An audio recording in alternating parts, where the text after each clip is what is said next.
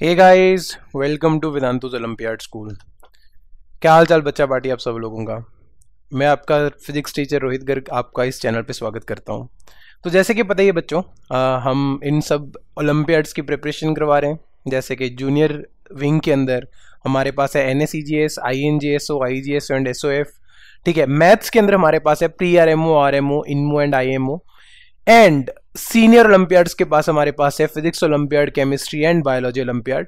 तो थोड़ा थोड़ा मैं आपको आइडिया पहले भी दे चुका हूं, तो let's not waste time here and let's move ahead.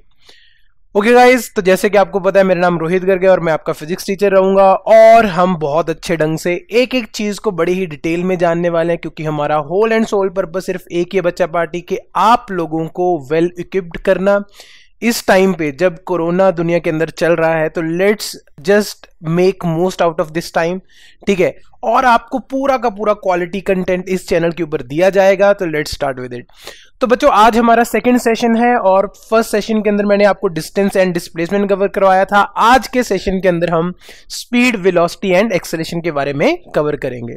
तो let's start with speed and velocity. हल्का हल्का आप आइडिया सब लोगों को है, राइट? चलिए स्टार्ट करते हैं। अब जैसे कि बच्चा पार्टी यहाँ पे पहली दफा हो सकता है कि आपने ये पहली दफा सुना हो कि जो स्पीड है वो दो प्रकार की होती है, एक इंस्टेंटेनियस और एक एवरेज। ठीक है, और जैसे कि मैंने आपको पहले भी बताया था कि जो there are to physical quantities, one is scalar quantity and other one is vector quantity. तो जो स्पीड है वो एक स्केलर क्वांटिटी है। अब एक एक करके इनको समझते हैं कि what is instantaneous speed and what is average speed. तो सबसे पहले इंस्टेंटेनियस स्पीड की बात करते हो बच्चे। The speed of an object at a particular instant of time is called instantaneous speed. मान लीजिए आप जा रहे हो अपने पापा के साथ गाड़ी में, ठीक है, और आपके पापा गाड़ी चला रहे हैं और वहां पे स्पीडोमीटर की नीडल ऐसे घूम रही होती है ऊपर नीचे। ठीक है, और जब आपकी वो स्पीडोमीटर की नीडल जो है वो लेट्स सपोज यहाँ पे 60 किलोमीटर पर आवर पे, तो व्हाट इज दैट, वो स्पीडोमीटर पे वो क्या दिखा रहा है, वो इंस्टेंटेनियस स्पीड दिखा रहा है। ठीक है, आपके पापा ने रेस दी और वो नीडल घूम करके चली गई 80 किलोमीटर पर आवर पे। तो वो जो उस इंस्टेंट पे, मान लीजिए आप ऐसे किसी रेस्टोरेंट के आगे से जा रहे थे और उस टाइम पे वहां पे वो नीडल 80 किलोमीटर पर आवर पे पॉइंट कर रही थी, तो मतलब उस टाइम पे वो क्या, उसकी इंस्टेंटेनियस स्पीड है। ठीक है, तो speed of an object at a particular instant of time is called instantaneous speed. एक लम्हा, एक पल पे जो स्पीड होती है किसी भी ऑब्जेक्ट की, that is called instantaneous speed. Yes, it is a scalar quantity. जैसे कि आप देख सकते हो ये एक स्केलर क्वांटिटी है। अब इसके यूनिट्स तो होंगी बच्चों, कोई भी फिजिकल क्वांटिटी है उसके पास दो चीजें होती हैं, एक मैग्नीट्यूड और एक उसका यूनिट। डेफिनेटली यहां पे दो प्रकार के यूनिट होते हैं। लास्ट वीडियो के अंदर मैंने आपको बताया था SI एंड CGS। तो स्पीड का SI यूनिट होता है बच्चों मीटर पर सेकंड एंड CGS यूनिट होता है सेंटीमीटर पर सेकंड। तो बस आपको नहीं ये याद रखना है कि स्पीड दो प्रकार की होती है, एक इंस्टेंटेनियस और एक एवरेज। और इंस्टेंटेनियस जो स्पीड है वो एक मोमेंट पे, एक लम्हे पे किसी भी ऑब्जेक्ट की जो स्पीड होती है उसको इंस्टेंटेनियस स्पीड बोला जाता है। ठीक है, तो चलिए आगे बढ़ते हैं। नेक्स्ट इज बच्चों average speed. Now what is average speed? Simple C definition, it is the ratio of distance covered by a particle per unit time is called average speed. Ratio है ये किस किस की? Total distance and total time की। बस आपने ये चीज याद रखनी है बच्चों, इस चीज को घोट करके पी जाओ। ये जो फॉर्मूला लिखा हुआ है total distance upon total time, कोई भी कुछ भी आपसे पूछते हो आपको चिंता करने की जरूरत नहीं है। आपने सिंपल बोलना है कि what is average speed? It is the total distance covered by an object per unit time. Definitely speed है तो स्पीड बच्चों एक स्केलर क्वांटिटी है, तो उसकी भी चिंता करने की जरूरत नहीं है, तो it is a scalar quantity. Unit same रहेंगे बच्चों, मीटर पर second SI units and centimetre पर सेकंड CGS यूनिट। ठीक है, और एक चीज का ध्यान रखिएगा, जब भी आपने स्कूल एग्जाम या कहीं पे भी आंसर लिखना हो तो आप हमेशा और हमेशा SI यूनिट के अंदर लिखोगे। तो 1 मीटर पर second is equal to 100 centimetre पर सेकंड, इस चीज को मत भूलेगा। अब चलिए मैं थोड़ा सा एक एग्जांपल दे करके, प्रैक्टिकल एग्जांपल दे करके आपको समझाता हूं what do you mean by average speed and instantaneous speed. एक छोटी सी एग्जांपल यहां पे देखते हैं। मान लो बच्चों, अब मान लो कि आप एक दिन घर पे बैठे थे, ठीक है, और आपको अचानक भूख लगती है और आप लेट्स सपोज मैकडी का बर्गर खाने के लिए निकल लेते हो। ठीक है, ये आपका मान लीजिए घर है, दिस इज योर होम। ठीक है, और यहां पे मैकडी है। ठीक है, दिस इज आवर मैकडी। ठीक है, और आपके पास सुपर डुपर बाइक है।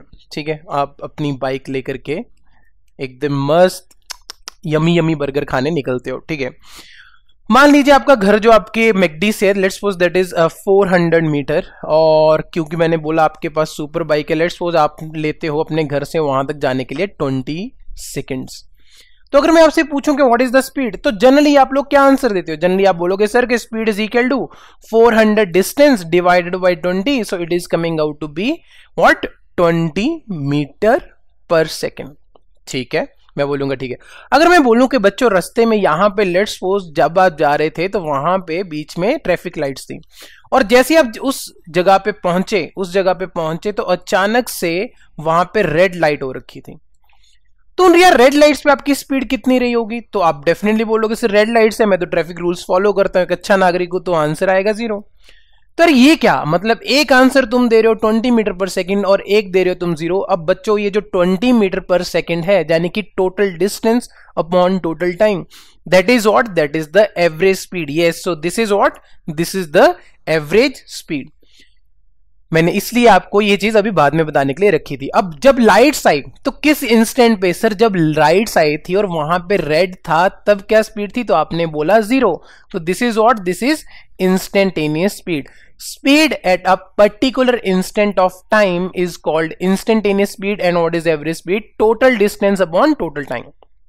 सबसे खास बात बच्चों देख सकते हो आप, जो इंस्टेंटेनियस स्पीड है वो एवरेज स्पीड से कम भी हो सकती है। अब आप देखो पूरे रास्ते आप 20 मीटर पर सेकंड से तो नहीं गए होगे ना, पूरे रास्ते आप ऐसे तो नहीं, क्योंकि साइकिल 20 मीटर पर सेकंड से गए होगे, रेड लाइट्स आई तो धीरे भी होगा। ठीक है, मान लीजिए रास्ते में जब आप जा रहे थे तो मान लीजिए एक डॉग पीछे पड़ गया, आपको पता है तेज चीज को देख करके डॉग पीछे पड़ते हैं और उसको भी भूख लगी थी। ठीक है, तो जैसे ये डॉग पीछे बढ़ेगा तो आप और भी तेजी से जाओगे। तो मैं यहां पे कह सकता हूं कि जो इंस्टेंटेनियस स्पीड होती है, सबसे इंपॉर्टेंट पॉइंट, जो इंस्टेंटेनियस स्पीड होती है बच्चों, वो एवरेज स्पीड से कम भी हो सकती है। It could be less than average speed. ये इंपॉर्टेंट पॉइंट है, इसको मैं मेंटोस कंसेप्ट कह देता हूं। This is our Mentos concept, क्योंकि इसको देखती है आपके दिमाग में बत्ती चलनी चाहिए, क्वेश्चंस पूछे जाते हैं, मैं आपको बता रहा हूं इस पे। ठीक है, और इंस्टेंटेनियस स्पीड होती है बच्चों वो, it could be equal to average speed also. अब जब आप 0 से, ठीक है, आगे की तरफ स्पीड बढ़ा रहे हो, डॉगी अगर आपके पीछे पड़ गया और लेट्स सपोज आपकी उस टाइम पे स्पीड होगी 30 मीटर पर सेकंड, तो आप सोच सकते हो आपको 20 को तो क्रॉस करना ही पड़ेगा, राइट। और जो इंस्टेंटेनियस स्पीड होती है बच्चों, that could be greater than average speed also. ठीक है, तो ये तीन चीजें आपने अपने दिमाग में रखनी है कि instantaneous speed is going to be less than average speed, it could be equal to average speed, और it could be greater than average speed during its motion. तो बस अभी तक हमने छोटी सी चीजें सीखी, चलिए सम अप करते हैं जल्दी से। दो प्रकार की speed, instantaneous, average. What is average speed? Total distance upon total time. तो ये एक कांस्टेंट क्वांटिटी है। ठीक है, जितनी भी स्पीड होंगी सब स्केलर क्वांटिटीज होंगी, राइट। फिर इंस्टेंटेनियस स्पीड, किसी भी एक इंस्टेंट पे जो स्पीड होगी वो इंस्टेंटेनियस स्पीड, राइट। अब instantaneous speed could be less than average speed, it could be equal to average speed, और it could be greater than average speed during a motion. चलिए बच्चों, तो यहां तक हमने स्पीड के बारे में जान लिया। Let's talk about velocity. Similarly जैसे स्पीड दो प्रकार थी, तो वेलोसिटी बोलेगी भाई ऐसे कैसे तुमने मुझे छोड़ दिया, मैं भी तो दो प्रकार की हो सकती हूं। तो सिमिलरली बच्चों जो वेलोसिटी है that is also of two types, one is instantaneous velocity and the another one is average velocity. ठीक है, और जो वेलोसिटी है बच्चों वो एक वेक्टर क्वांटिटी है। वेक्टर क्वांटिटी के पास हमेशा दो चीजें होती हैं, एक होता है मैग्नीट्यूड, राइट, और दूसरी क्या होती है, उसके साथ हमेशा एक मल्टीप्लाई रहती है, डायरेक्शन। तो वेलोसिटी के पास दो चीजें बच्चा बाटी, एक मैग्नीट्यूड और दूसरा डायरेक्शन। ठीक है, चलिए अब एक एक करके average velocity and instantaneous velocity को समझते हो। अब आइडिया तो आपको लग गया होगा यार, इंस्टेंट मतलब एक लम्हा, एक पल, राइट। चलिए आगे बढ़ते हैं। तो सबसे पहले हम बात करते हैं बच्चों एवरेज वेलोसिटी की। Now what is average velocity? It is the ratio of displacement to the total time. बच्चों एक इंपॉर्टेंट चीज, मैं इन वीडियोस के थ्रू आपके कंसेप्ट्स बिल्ड करना चाहता हूं, बेसिक्स बिल्ड करना चाहता हूं, राइट। अगर आप इन वीडियोस को देखोगे एंड टू एंड, मतलब जो पहले भी वीडियोस चली हैं, जो अब भी आएंगी और जो आने वाले भी हैं, अगर आप उनको देखोगे तो मैं एक चीज की गारंटी देता हूं कि आप मेंटली ग्रो करोगे, आपका सब्जेक्ट भी डेवलप होगा, क्योंकि मैं इसको NSEGS लेवल तक लेकर के जाऊंगा सभी वीडियोस को। इवन कि हम प्रीवियस ईयर क्वेश्चंस भी कवर करेंगे। और जितना आप इन वीडियोस को प्यार दोगे मतलब लाइक करोगे, ठीक है, क्योंकि उससे क्या होगा, हमें भी तो पता चलता है कि यस ये वीडियो बच्चों को एक्चुअल में पसंद आ रही है, तो हम उसका लेवल और अच्छा करेंगे और और आप लोगों के लिए ऐसी नई नई चीजें लेकर के आएंगे। तो बच्चों इंपॉर्टेंट है कि अगर आपको वीडियो पसंद आती है तो प्लीज आप लाइक जरूर करें उस चीज को, ठीक है, उससे हमें फीडबैक मिलता है, बस कहने का मतलब इतना है, ठीक है। तो चलिए अब हम आगे बढ़ते हैं एवरेज वेलोसिटी की तरफ। Now what is average velocity? Simple सा ध्यान रखना है, एवरेज स्पीड था total distance upon total time. What is average velocity? It is going to be the total displacement upon total time. What is average velocity? आप देख सकते हो it is the ratio of total displacement to the total time. मान लीजिए ये एक चूहा है, हमारा फेवरेट प्राणी, ठीक है, दिस इज अ माउस, और ये भाई साहब चीज खाना चाहते हैं। चलिए ये जेरी है और ये चीज खाना चाहता है, ठीक है। अब ये चीज है, अब यार तुम खुद सोच करके देखो, डेफिनेटली ये टनल के थ्रू जाएगा, और ये देखिए मान लीजिए टनल ऐसे जा रही थी और ये इसके बीच में से ऐसे होता हुआ यहां तक पहुंचा। अब डिस्प्लेसमेंट का मतलब होता है shortest path between initial position, this is initial position, and final position. Shortest path between initial position and final position. तो शॉर्टेस्ट पाथ मैंने आपको लास्ट वीडियो के अंदर बताया था कि कैसे फाइंड आउट करते हैं। जस्ट एक सीधी लाइन ड्रॉ कर दें, जैसे कि आप देख सकते हो, जस्ट एक डायरेक्टली यहां पे स्ट्रेट लाइन क्या कर दें, ड्रॉ कर दें। जैसे आप यहां पे स्ट्रेट लाइन ड्रॉ करोगे, ठीक है, उससे क्या होगा, आपको क्या मिल जाएगा बच्चों, देखिए यहां पे स्ट्रेट लाइन ड्रॉ करते ही आपको क्या मिल जाएगा, यहां पे शॉर्टेस्ट पाथ मिल जाएगा। तो average velocity is what? Total displacement. देखिए average velocity is what? Total displacement, right, total displacement upon total time. Average velocity क्या होती है? Total displacement upon total time. और ये जो सीधी लाइन हमने ड्रॉ की है इसको क्या बोला जा रहा है? टोटल डिस्प्लेसमेंट बोला जा रहा है। इसको लिखते कैसे? देखिए final position minus initial position, यानी कि इसको हम लिख सकते हैं delta x by delta T. और देखिए इन सबके सिर पे कैप्स डाली हुई है, ऐसे टोपियां डाली हुई है, मतलब it is a vector quantity, it is a vector quantity. Units बच्चों सेम ही रहेंगे, यूनिट्स इसके मीटर पर सेकंड रहते हैं, सीजीएस यूनिट, और ऐसा यूनिट है that is going to be centimetre पर सेकंड। चलिए आगे बढ़ते हैं। अब बच्चों हमने क्या करना है, हमने क्वेश्चन सॉल्व करना है, ठीक है। फर्स्ट क्वेश्चन आपकी स्क्रीन पे ये है, आप particle moves from A to be, ए से बी। अब देखिए ये ए है और ये बी है, और ये ए से बी तक जा रहा है इस सेमी सर्कल के ऊपर चल करके। देखिए this is semi circle, right, this is semi circle, और ये इसके ऊपर चल करके जा रहा है, ठीक है। और इस सेमी सर्कल का जो radius that is 1 metre, this is also given. So we have to find the average speed. हमने एवरेज स्पीड फाइंड आउट करनी है, ठीक है। बच्चों अपनी वीडियो को पॉज कीजिए और इस क्वेश्चन को सॉल्व कीजिए। आई नो कुछ लोगों के लिए हो सकता है बहुत ही बेसिक क्वेश्चन हो, ठीक है, पर बच्चों इंपॉर्टेंट ये है कि हम स्टेप बाय स्टेप आगे बढ़ेंगे। मैं लेवल भी उठाऊंगा, मैं लेवल भी इंक्रीज करूंगा। मैं चाहता हूं मैं एक बच्चे को ग्रूम करूं, चाहे वो उसको कुछ आता है चाहे उसको नहीं आता है, मैं सबको जीरो लेवल पे अज्यूम कर करके चल रहा हूं, ठीक है। अब एवरेज स्पीड मतलब बच्चों हमें पता है what is average speed. Average speed means total distance upon total time. Average speed क्या होती है sir? Total distance upon total time, ठीक है। बस इसी को ध्यान में रख करके आपने इस क्वेश्चन को सॉल्व करना है। चलिए 2 मिनट लीजिए, पॉज कीजिए और सोल्यूशन सॉल्व कीजिए, और फिर से इस वीडियो को ऑन करिएगा, ठीक है, और फिर से अपना सोल्यूशन देखिएगा। चलिए बच्चों स्टार्ट करते हैं। अब एवरेज स्पीड था बच्चों total distance upon total time. अब आप देख सकते हो इस पार्टिकल को ए टू बी जाने में कितना टाइम लगा? 1 second. What is total time? That is 1 second. ये हमें कंफर्म्ड है। अब फाइंड आउट करना है टोटल डिस्टेंस। अब बच्चों ये पार्टिकल जो है वो सेमी सर्कल के ऊपर चल करके जा रहा है। पूरा सर्कल होता तो उसका सर्कमफ्रेंस आता 2 पाई आर, पर आधा सर्कल है, राइट, सेमी सर्कल, तो कितना डिस्टेंस होगा? It is going to be pi are. So distance is going to be pi are, time is 1। अब आर की वैल्यू उसने कितनी दे रखी है? 1 second. So it will be pi into 1 divided by 1, और आपको पता है पाई की वैल्यू क्या होती है? 3.14, और आगे बहुत ये बढ़ता चला जाएगा, ये नॉन रिपीटेटिव नंबर होता है, तो इसलिए इसका आंसर क्या आ जाएगा? 3.14 मीटर पर second. Simple, total distance upon total time, काम खत्म। चलिए आगे बढ़ते हैं सेकेंड क्वेश्चन की तरफ, और सेकेंड क्वेश्चन आपके कंप्यूटर स्क्रीन पे ये रहा। Second question is same question, particle is moving from A to B along a semicircle path of radius 1 meter. Now we have to calculate the average velocity, guys. We have to calculate the average velocity. अब अगर मैं average velocity की बात करता हूं बच्चों, what is average velocity? Average velocity means total displacement, right? Total displacement upon total time, total displacement upon total time. ठीक है, अब क्योंकि आप ए से बी गए थे, क्योंकि आप ए से बी गए थे, आप इस सेमी सर्कल के ऊपर चल करके गए थे। ठीक है, शॉर्टेस्ट डिस्टेंस होता है बच्चों डिस्प्लेसमेंट। तो आपने क्या करना होता है, इस इनिशियल पोजीशन और फाइनल पोजीशन को सीधा एक लाइन से ड्रॉ कर देना है, ऐसे ज्वाइन कर, देखिए सीधा एक लाइन से ज्वाइन कर देना है।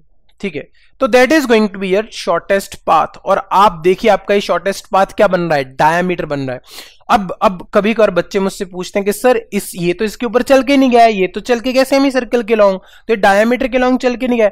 तो बच्चों ये जरूरी नहीं है कि वो डायामीटर के लॉन्ग चल के जाए, मतलब जरूरी नहीं है कि एक्चुअल वो डिस्प्लेसमेंट के लॉन्ग चल के गया ही हो, वो तो अपना रास्ता चल रहा होगा यार। तो वो जो एक्चुअल पाथ होता है उसको हम हमेशा डिस्टेंस ही कहते हैं, पर डिस्प्लेसमेंट क्या होता है, जब हम उसको इनिशियल और फाइनल को एक स्ट्रेट लाइन से ज्वाइन कर दें, राइट। सो इसका डिस्प्लेसमेंट देखें कितना आएगा, रेडियस 1 मीटर है, तो डायामीटर कितना होगा बच्चा party, it is going to be yes 2 metre, right. तो बस टाइम कितना लग रहा है, अभी भी टाइम तो बच्चों 1 सेकेंड ही लगेगा, टाइम चेंज होगा। बस एक चीज ध्यान के रख लो यार, एवरेज स्पीड और एवरेज वेलोसिटी के अंदर टाइम हमेशा सेम ही होता है, टाइम चेंज नहीं होता है, राइट। सो यहां पे मैं कह सकता हूं कि average velocity is going to be equal to average V average, ऐसे लिख सकते हैं वी एवरेज और सर पे टोपी, क्योंकि वेक्टर क्वांटिटी है, is total distance displacement. What is total displacement, that is 2, what is total time, that is 1, so it is coming out to be 2 metre पर second.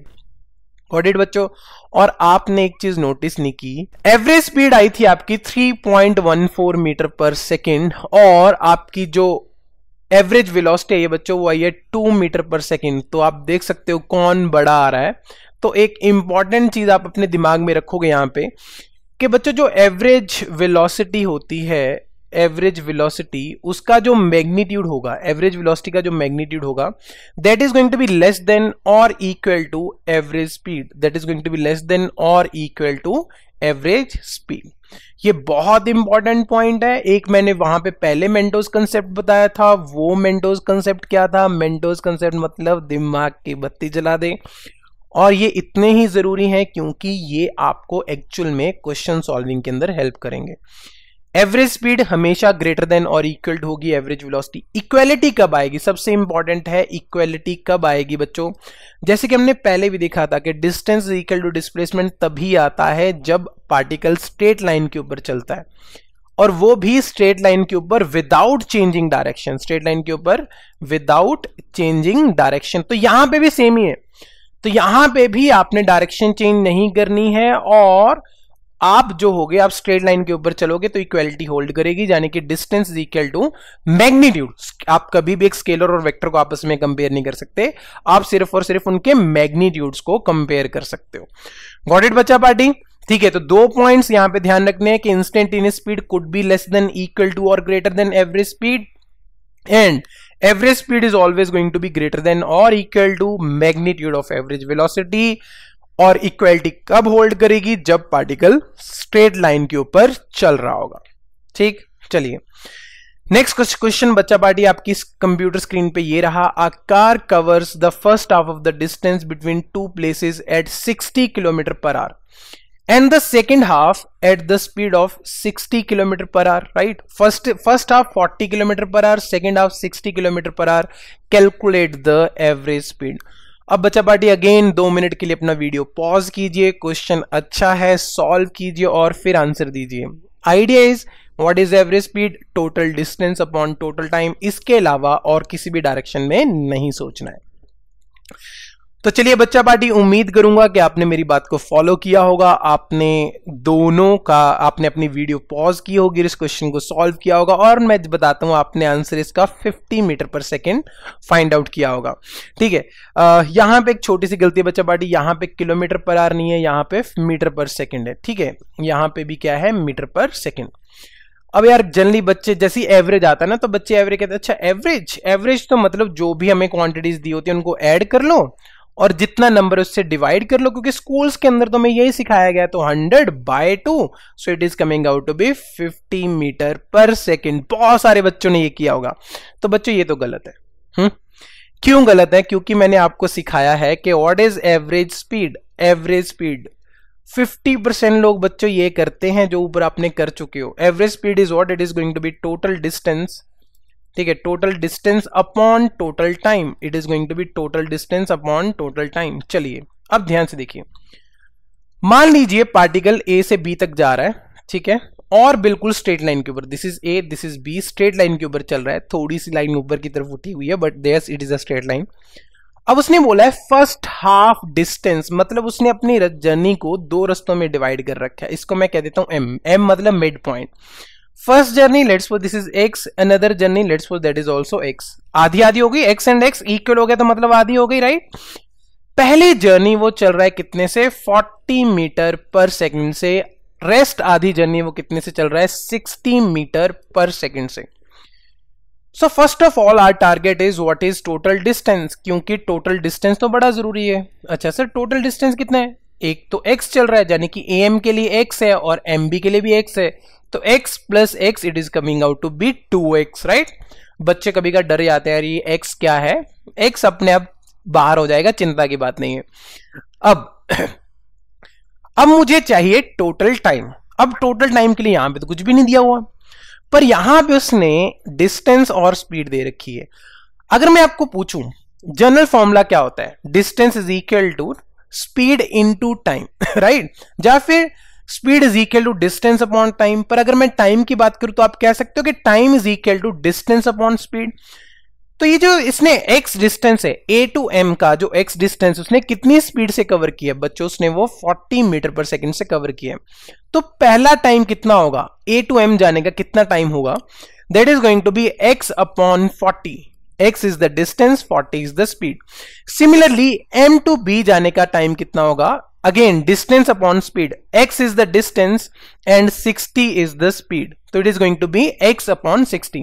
So what is going to the total time, अगर हम बात करते हैं total time की, so total time is going to be equal to x by 40 plus x by 60, ठीक है। चलिए सॉल्व करते हैं, तो ऐसा करते हैं x कॉमन निकाल लेते हैं और नीचे से 10 कॉमन निकाल लेते हैं और यहां पे बचा हमारे पास 1/4 प्लस 1/6। अब मैंने देखा है कि कुछ बच्चों का मैथ्स थोड़ा सा कमजोर होता है, तो चलिए मैं थोड़ा सा आपकी मैथ्स में भी मदद कर देता हूं, ठीक है।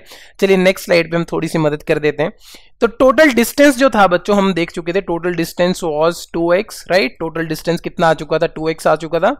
और टोटल टाइम की हम बात करते हैं तो टोटल टाइम की अगर हम देखें तो वो कितना आया था, x upon 10 into 1/4 plus 1/6, just cross multiply कर दो यार, कुछ करने की जरूरत नहीं है। x बाय 10 ऊपर चला जाएगा 6 plus 4 divided by 24, and yes ऊपर भी 10 है नीचे भी 10, it will cancel out. So total time बच्चों, total time is coming out to be x bye 24, total distance है बचा बाटी 2x। So the average speed आप देख सकते हो, यस आंसर बिल्कुल आपके सामने, total distance that is 2x upon total time that is x bye 24, x से x कैंसल आउट, ये 24 ऊपर जाएगा, so it is coming out to be average speed is equal to 48 metre पर second, and yes C is the answer. और नहीं तो एक छोटा सा घोट करके पीने वाला फॉर्मूला मैं आपको बताता हूं, इस फॉर्मूला को रट सकते हो। Average speed is going to be equal to 2v1 v2 upon v1 plus v2, but मैं बच्चों आपको रिकमेंड नहीं करता हूं, बट अगर किसी बच्चे ने ये चीज कहीं पे पढ़ रखी है तो उसके लिए मैं ये बता देता हूं कि it is going to be 2v1 v2 upon v1 plus v2। Condition distance should be equal guys, distance should be equal, distance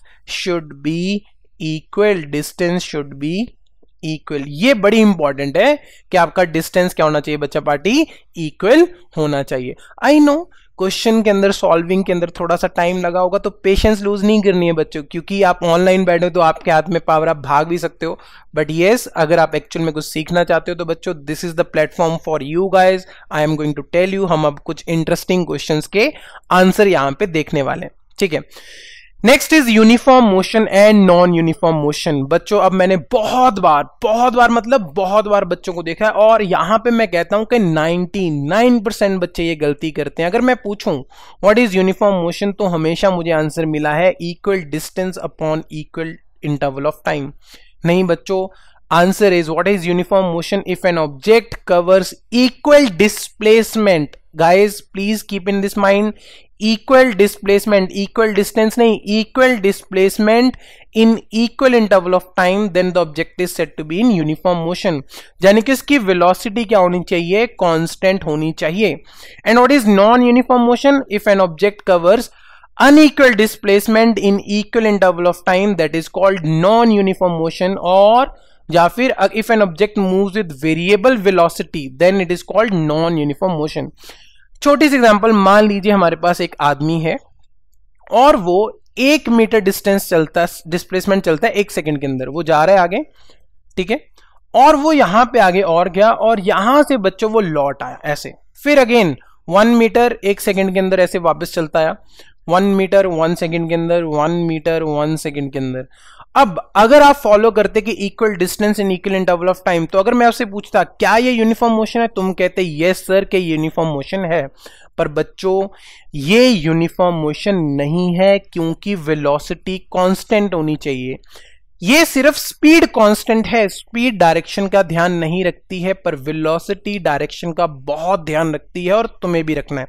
तो यहां पे बच्चों उसकी डायरेक्शन चेंज हुई है. देखिए पार्टिकल गया और वापस आया तो उसकी डायरेक्शन चेंज हुई, तो डायरेक्शन चेंज हुई, तो this motion is not a uniform motion, this is non uniform motion. तो बच्चों हमेशा ध्यान रखिएगा, कांस्टेंट स्पीड नहीं, कांस्टेंट वेलोसिटी, मतलब डायरेक्शन भी बहुत ही इंपॉर्टेंट रोल प्ले करती है बच्चा party. Got it? So uniform motion means equal displacement in equal interval of time. चलिए आगे बढ़ते हैं. अब बच्चों कुछ क्वेश्चंस हैं, ठीक है, आपके सामने बिल्कुल ट्रू फॉल्स टाइप, ठीक है. तो आप अपने मन में सोचेंगे कि वेदर इट इज ट्रू और फॉल्स, ठीक है. तो आपको मैंने सब कुछ हल्का हल्का बताया हुआ है कहीं ना कहीं वीडियो के अंदर, और अगर बाय चांस आपका आंसर गलत आता है तो मैं चाहूंगा कि आप फिर से वीडियो को देखें, फिर से उसको सीखें और फिर इन ट्रू फॉल्स को फिर से आंसर करें, क्योंकि yes these questions will help you a lot and this is a secret, right. Average speed is always less than the instantaneous speed. तो क्या लगता है, अरे सर आपने एक मेंटोज कंसेप्ट बताया था, क्या था मेंटोज कंसेप्ट? मेंटोज कंसेप्ट था कि जो इंस्टेंटेनियस स्पीड होती है वो बड़ी भी हो सकती है एवरेज स्पीड से, it could be greater than average speed. ये जो इंस्टेंटेनियस स्पीड है that could be, this instantaneous speed could be equal to average speed. हाँ जी सर बताया था वो बर्गर वाली एग्जांपल पे, जब हम मैकडी बर्गर खाने गए थे, यम्मी बर्गर. और this instantaneous speed could be less than average speed. तो बस यहां पे तो उसने बोला है ऑलवेज, ऑलवेज नहीं सर, ऑलवेज तो नहीं. हाँ अगर कहता है इट कुड बी पॉसिबल कि एवरेज स्पीड कुड भी कम हो सकती है, तो आप ट्रू कहते हो, पर इसने ऑलवेज कह दिया ना बच्चों, तो आंसर क्या आएगा? अब आपको पता है answer is going to be false, right. So as you can see the answer is false. चलिए नेक्स्ट क्वेश्चन की तरफ चलते हैं. Instantaneous speed is always equal to average speed, then the motion is uniform.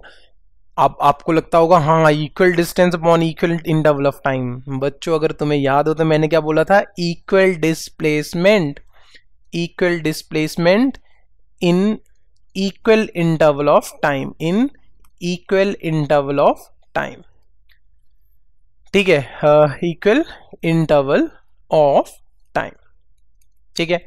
अब यार speed के अंदर तो अच्छा एक और चीज बड़ी प्यारी चीज, अगर स्पीड कांस्टेंट हो बच्चों, अगर स्पीड कांस्टेंट हो, जैसे कि 1 मीटर पर सेकंड से चलता जा रहा है, तो जो इंस्टेंटेनियस स्पीड होती है, वो always equal to average speed होगी.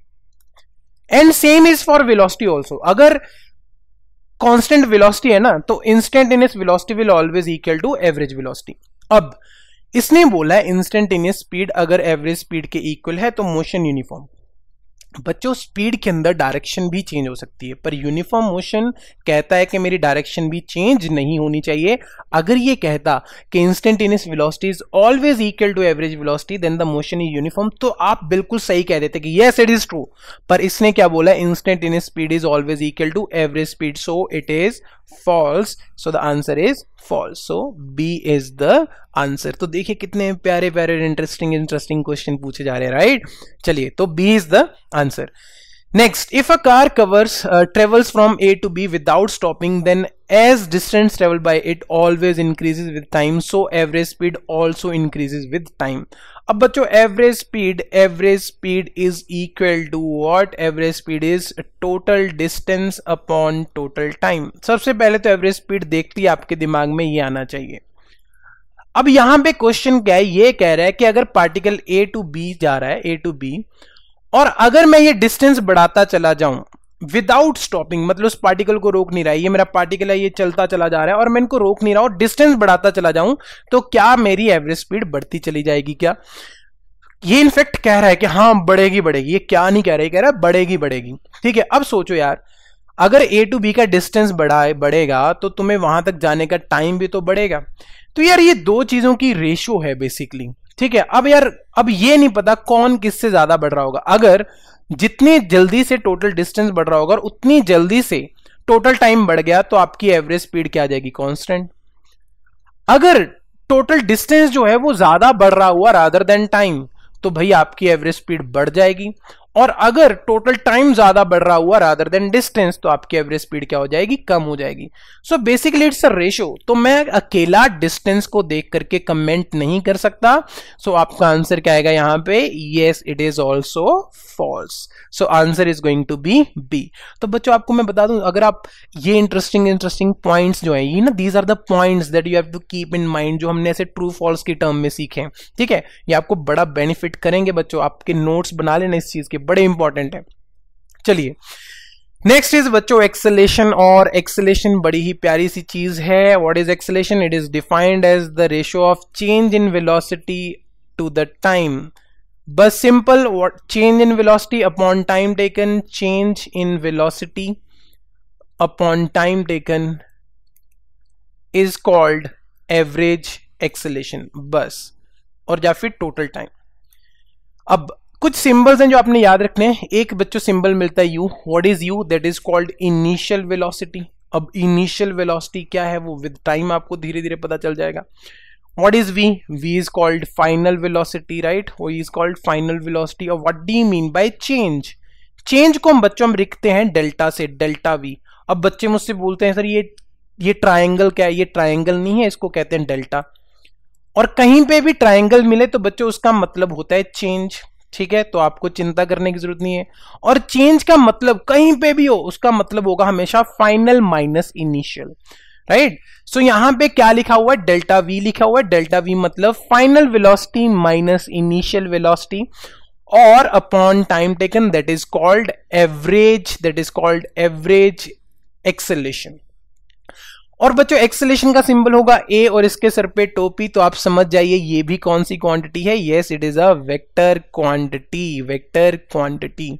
अब इसके यूनिट्स क्या होंगे? इसके यूनिट्स देखिए बच्चों, ऊपर है चेंज इन वेलोसिटी, नीचे है टाइम. अब चेंज इन वेलोसिटी क्या आएंगे? मीटर पर सेकंड. टाइम से भी आएगा सेकंड, तो यहां पे क्या आ जाएगा? मीटर पर सेकंड स्क्वायर. और ये मैंने कौन सा यूनिट लिखवाया बच्चों? मीटर है, सेकंड है, तो yes this is SI unit. और आपको पता है इसका सीजीएस यूनिट क्या होगा? सेंटीमीटर पर सेकंड स्क्वायर.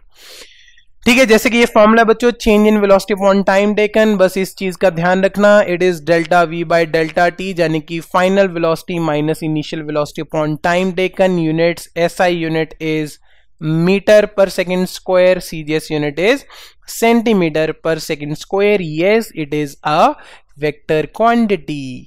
चलिए, ये कुछ बेसिक चीजें आपके दिमाग में रहनी चाहिए. Next is instantaneous acceleration. अब फिर मैं वही बोलूंगा बच्चों, किसी भी एक इंस्टेंट पे जो एक्सेलेरेशन होगी that is called instantaneous acceleration. अब मान लो यार तुम गाड़ी में जा रहे हो, ठीक है, और एकदम से तुम जा रहे थे, तुमने बोला पापा पापा बर्गर खाना है, या फिर मैकडी खाना है, या फिर डोमिनोज खाना है, तो पापा ने एकदम से ब्रेक लगा दी. तो वो एक ही इंस्टेंट पे है ना, एक इंस्टेंट पे एक रिएक्शन आया ना कि आपने बोला पापा बर्गर खाना है, मैकडी खाना है, तो एकदम से उन्होंने रोक दी. तो वो जो रिटार्डेशन या फिर एक्सेलेरेशन आती है that is called instantaneous acceleration. अब यहां पे बच्चों दो चीजें इंपॉर्टेंट है कि पार्टिकल कब एक्सेलेरेट करता है और पार्टिकल कब रिटार्ड करता है. ये बड़ा इंपॉर्टेंट है, आप ध्यान से सुनिएगा. अगर पार्टिकल की वेलोसिटी और एक्सेलेरेशन सेम डायरेक्शन के अंदर हो, तो बच्चों आपका पार्टिकल क्या करता है? एक्सेलरेट करता है. क्या करता है, एक्सेलरेट करता है। और अगर उसी पार्टिकल के अंदर अगर वेलोसिटी एंड एक्सेलेरेशन ऑपोजिट हो बच्चों, 180 डिग्री का एंगल हो ऑपोजिट, तो पार्टिकल क्या करता है, रिटार्ड करता है। ठीक है, यानी कि उसकी स्पीड, रिटार्ड मतलब स्पीड कम होना, एक्सेलेरेट मतलब स्पीड बढ़ना। बस, इससे ज्यादा आपने कुछ भी ध्यान में नहीं रखना है। और एक इंपॉर्टेंट चीज, मान लीजिए अगर वो कहता है कि रिटार्डेशन है 2 मीटर पर सेकेंड स्क्वायर, रिटार्डेशन है 2 मीटर पर सेकेंड स्क्वायर, और अगर बाई चांस आपने यूज करना है इसको एज एन एक्सेलेरेशन, तो आप इसको लिखोगे कि acceleration is going to be equal to -2 metre पर सेकेंड स्क्वायर। बस, ये बड़ा इंपॉर्टेंट है, बच्चे इस चीज में अक्सर गलती करते हैं। अगर उसने बोला है कि रिटार्डेशन इज 2 मीटर पर सेकेंड स्क्वायर, तो मतलब उसका बच्चों एक्सेलेरेशन कितनी होगी, -2 मीटर पर सेकेंड स्क्वायर। तो हमने देखा कि एक्सेलेरेशन भी दो प्रकार की होती है, एक एवरेज और एक इंस्टेंटेनियस। एवरेज मतलब total change in velocity upon total time, and instantaneous acceleration मतलब acceleration at a particular instant of time.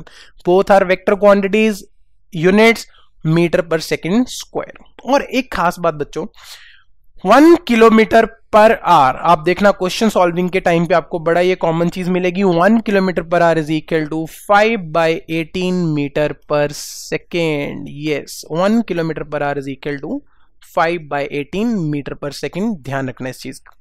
चलिए आगे बढ़ते हैं बच्चों, एक क्वेश्चन सॉल्व करते हैं और फिर उसी के साथ बस हमारी आज की वीडियो समाप्त होने वाली है। मैंने आपके लिए एक लास्ट में क्वेश्चन रखा हुआ है, प्लीज उस क्वेश्चन को जरूर देख करके जाइएगा।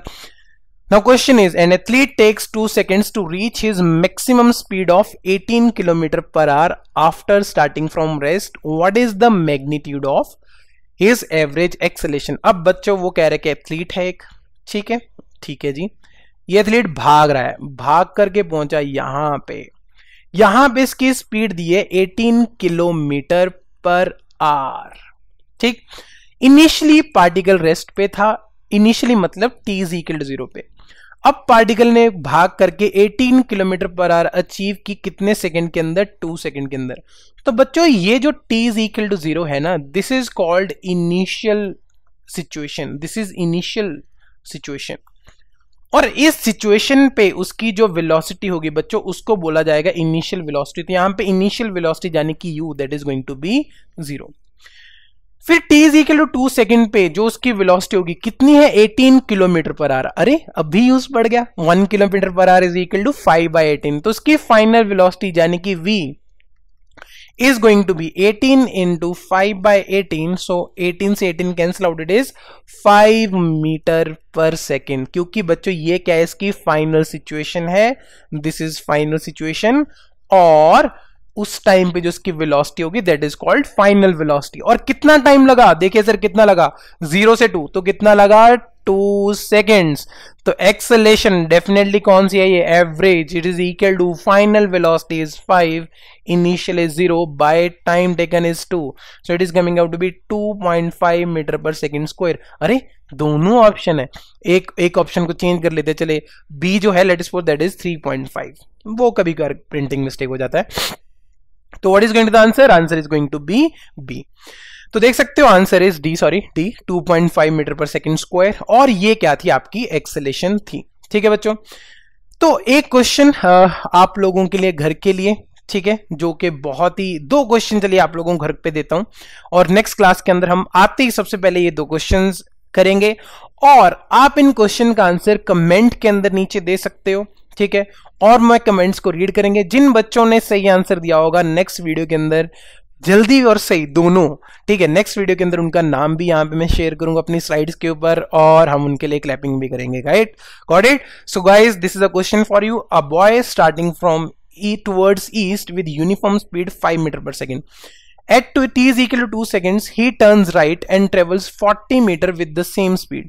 एक लड़का है, वो यूनिफॉर्म स्पीड से ईस्ट की तरफ जा रहा है 5 मीटर पर सेकंड से। आफ्टर 2 सेकंड, 2 सेकंड बाद, he turns right and travels 40 meter with the same speed.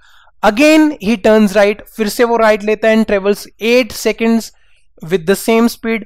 Find out total distance and average speed. Simple question, पहले लड़का ईस्ट की तरफ राइट लेता है, 40 मीटर चलता है, फिर से राइट लेता है, 8 सेकंड्स तक चलता है, कितना टोटल डिस्टेंस उसने कवर किया, and what is the average speed, एक तो आपने ये आंसर देना है, ठीक है। तो जब भी आप आंसर दोगे बच्चों तो आपने वहां पे ABCD लिखना है, आपने प्रॉपर आंसर टाइप करना है कमेंट के अंदर।